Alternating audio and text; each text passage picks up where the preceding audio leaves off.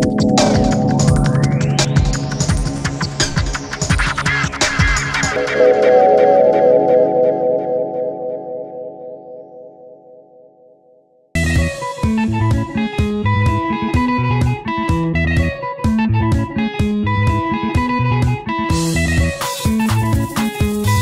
natural beauty in the Pangani Basin, from the open plains and snow-capped Kilimanjaro to the foothill forests, inspire visitors from all over the world.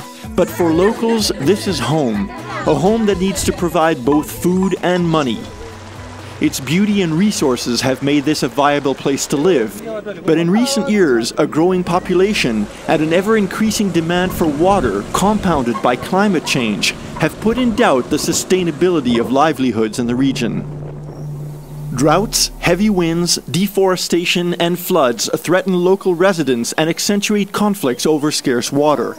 Pastoralists, such as the Maasai, traditionally migrate according to weather patterns. In some years, they can't find the water they need to sustain themselves and their cattle. There is growing competition over water between different users, such as farmers, large-scale flower and vegetable growers, as well as pastoralists, which means the resources need to be shared more equitably. IUCN and partners, such as the Pangani River Basin Management Project and the Global Water Initiative, are helping negotiations and working on solutions in this region. One of the initiatives that we do is to establish the water user associations so that people can sit together and manage the little water that we have. Other water-saving and water-sharing solutions proposed include boreholes, cattle troughs, and drip irrigation. The Pangani Basin Water Office, with its partners, IUCN and other development partners, are working with this community to see how they can address the problems they have. First of all, they have decided, the community with their partners, that they have drilled a borehole to supplement water. But another thing which is oncoming, it's going to be done by the Meru District Council. It will be on tree planting, and also they are planning on how they can improve on land management. Solutions have also come from local residents themselves.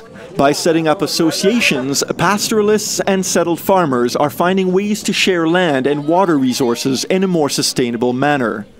Of course, such efforts need to be coordinated throughout the basin and at the political level. What the government is trying to formalize are water user associations. So water user associations consist of different users, so livestock users, agriculture, domestic use and so on, and they come together to form a water user association. So the project is supporting the government to set up these water user associations, which has actually been a demand from the communities. IUCN and partners have carried out an environmental flows assessment. And environmental flows essentially are when you make sure that there's enough water allocated to all sectors, including the environment. Many coping strategies to adapt to a changing climate exist in the Pangani Basin, and they are being implemented by IUCN, the Pangani Basin Water Board, partners and communities. One way that IUCN and partners are contributing to combating climate change impacts is through assessing the vulnerability of communities and working with communities to determine what actions they can take to reduce their vulnerability. Finding adaptation options and determining how to allocate water has helped guide the Pangani Basin Water Board towards better water management.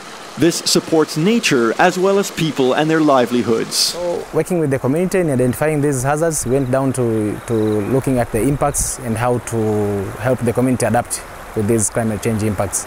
Through open dialogue, improved collaboration and coping strategies, a sustainable water future is once again possible for the Pangani Basin and its communities. As we know, rivers are for our life, for our livelihood, so let us come together and save our rivers.